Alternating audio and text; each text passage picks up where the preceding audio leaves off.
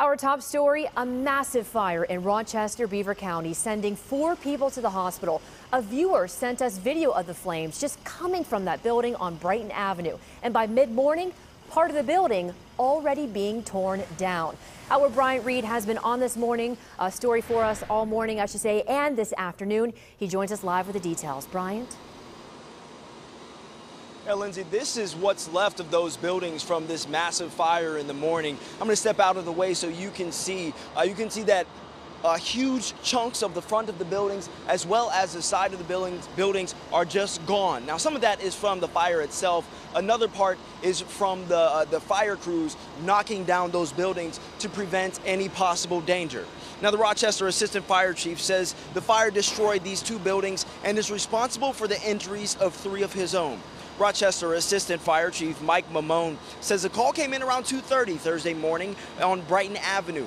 On the bottom floors was an antique shop, and right above, an apartment where a man lived with his 2 dogs. Mamone says that's where the fire started. Crews used drones to locate hotspots from above and attack the areas that could spark again throughout the duration of this fire.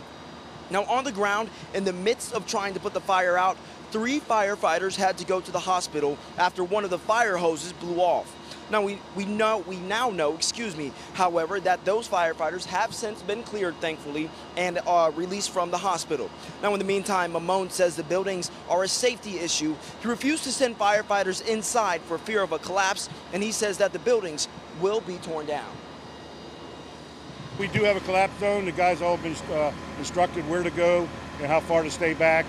We'll keep an eye on that and throughout the morning, and we'll be here quite a bit, putting a lot of water on it.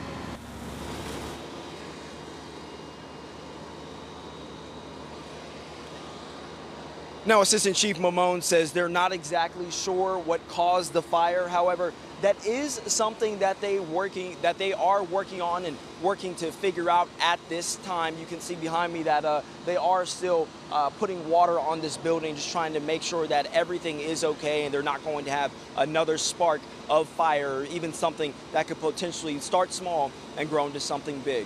Now, we are going to be keeping up to date with this fire and what exactly caused it. We will make sure to keep you updated both on air and online with the latest. In Rochester, I'm Bryant Reed, KDKA News.